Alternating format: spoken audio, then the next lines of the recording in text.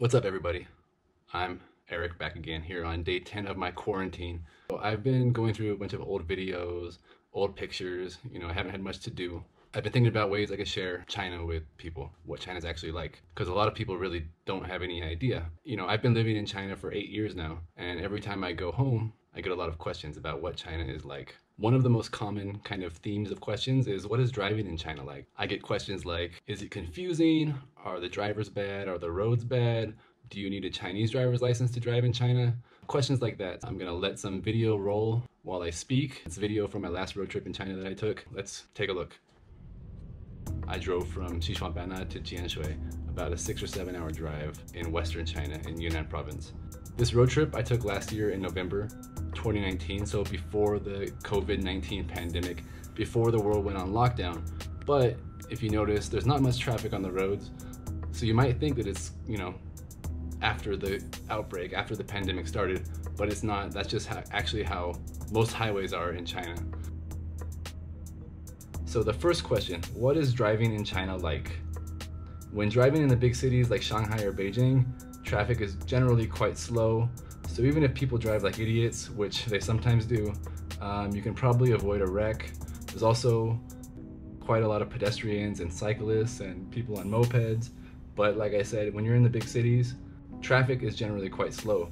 So it's not too difficult to get around without wrecking your car. Now that's quite different when you go out to the interstate, when you go to the highways. On the highways, there's almost never any traffic. The only times I've really noticed traffic on the highways are during holiday times like Spring Festival, or when you're leaving big cities like Shanghai or Beijing or Guangzhou. When you're in those major metropolitan hubs, traffic can be quite bad on the highways, but otherwise, traffic on the highway is pretty much empty.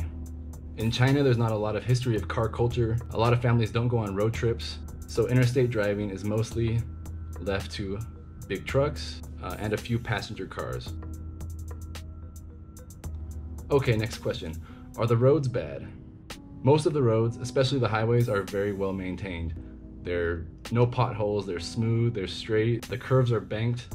They're pretty much pristine. There's not very much traffic and you can go as fast as you really want to go, except for the fact that there are lots of cameras. There's cameras everywhere and they will give you a ticket and give you points on your license if you're speeding. Okay, are Chinese drivers bad? To be honest, they can be. I have seen some wild stuff, cars going the wrong way down the on-ramp or things like that. But for the most part, people do drive pretty well. It's just the worst drivers in China are really, really bad and really, really dangerous. Generally, the worst drivers I see are drivers in mianbaoche.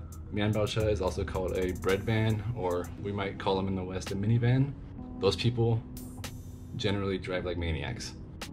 The people in the mianbaoche are generally like probably somebody from a small village driving a bunch of people also from some small village, and they probably don't even have a license. They don't really have any experience driving on proper roads, and they just drive like maniacs. Okay, another question. If I cannot read Chinese, how do I know where I'm going? So this one is easy, I think. Of course we have apps. There's apps that will navigate for you. Apple Maps, I believe Google Maps even works in China, I forget. I never use Google Maps. But there's also Baidu. There's a lot of different map apps that will tell you how to get to where you're going. Additionally, probably about 90% of the road signs have both Chinese and Pinyin. Pinyin is the romanized spelling of the words, aka the English spelling. So you don't need to learn to read Chinese to get around China. Okay, last question. Do you need a Chinese driver's license? Yes, you do, but it is actually quite easy to get. If you have a valid foreign license, all you need to do is to pass a written test on a computer. The test is available in many different foreign languages, and you must answer 90 out of 100 correct. It's really not difficult, and there's an app that you can download that has all the questions. I think there's like 1,500 questions, so you have to answer only 100 on the test, and you have to get 90 of them correct. Okay. Do you have any other questions about driving in China? If you do, please comment below. Or if you have any other questions in general about living in China or about China, also you can comment.